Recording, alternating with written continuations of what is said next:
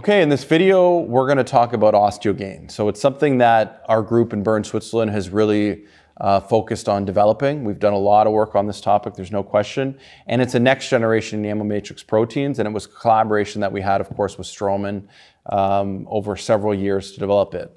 It is, in 2020, it's basically ready to go. So you can see here from this photo, there's the Emdogain, there's the Osteogain. It's got the packaging, it's been ready for some time.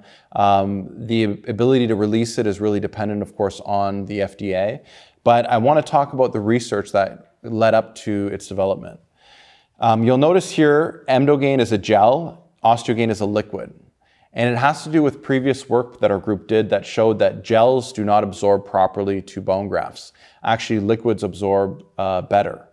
So in a study that compared both the gel, so enamel matrix derivative gel, so Emdogain, versus enamel matrix derivative liquid, which is Osteogain, these were the early studies in 2015 looking at the difference between EMD liquid, and you can see the surface, versus gel.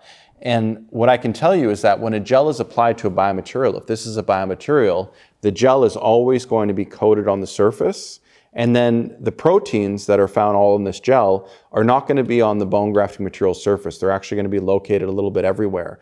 And the problem with that is, of course, is when we want to grow bone, we want it to grow right against the bone graft. Okay?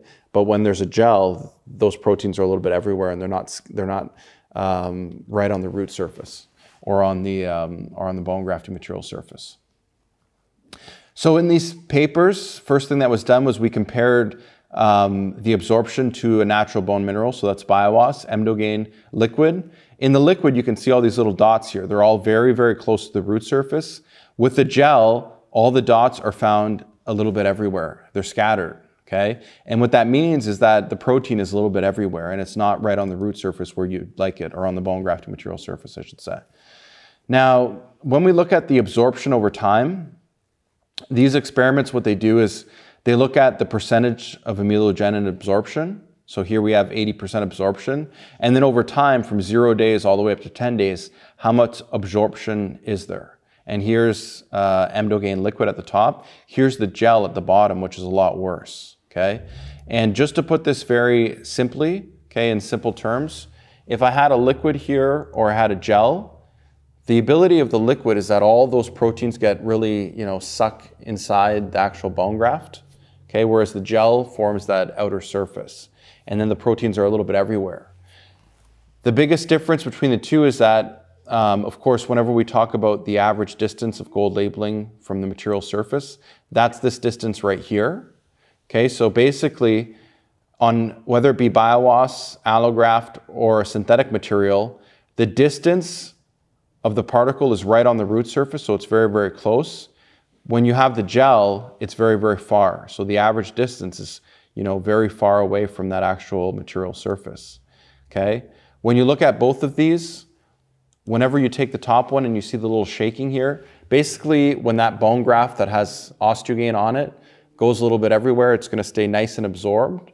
When I look at the gel, when you place the gel into an environment where there's fluid, there's saliva, body fluids, there's lots of activity going on, and the gel just basically washes away. And that's where you have a lot of loss of the absorbed Emdogain, okay?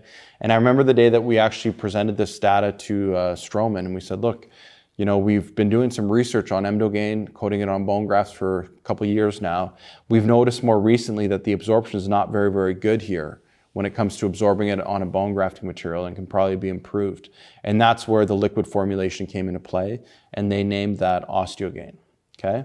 So we've done some studies, like I said, looking at its ability to make bone, and of course you can read these papers down here. The ones that are most interesting were the ones right before FDA clearance. Of course, they need to show high evidence in an animal model, so we did this study in monkeys, and this was done with Dr. Yoshi Shirakata.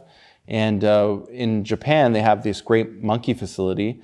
And here what we did was we took Emdogain, coated it on the collagen sponge, versus Osteogain, coated it on the collagen sponge.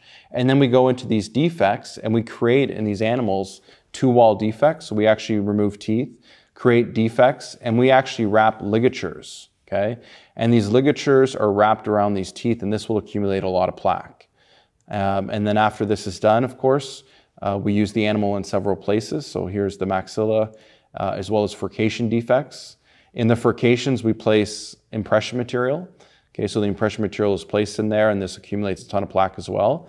And then after a period of 3 months, we go back in, we remove the impression material, we remove the ligatures, we clean everything out, and then we regenerate the tissues. And that's done with either just control collagen sponge, or with Emdogain, or with Osteogain.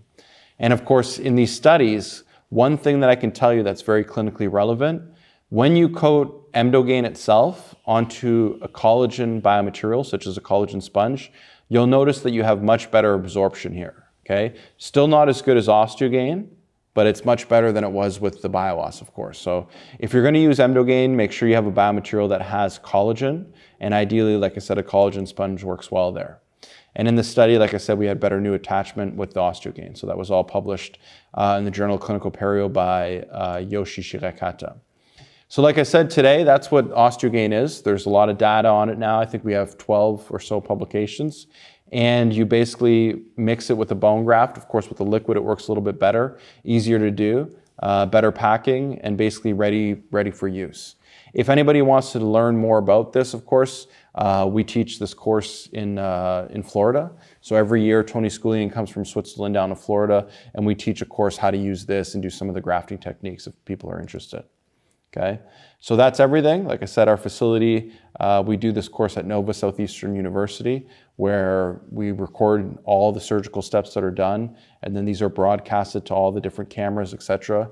And so for those that want to learn how to use Emdogain, Osteogain, and do some of these procedures, like I said, I highly recommend coming down to Florida sometime and taking one of these courses. Thank you.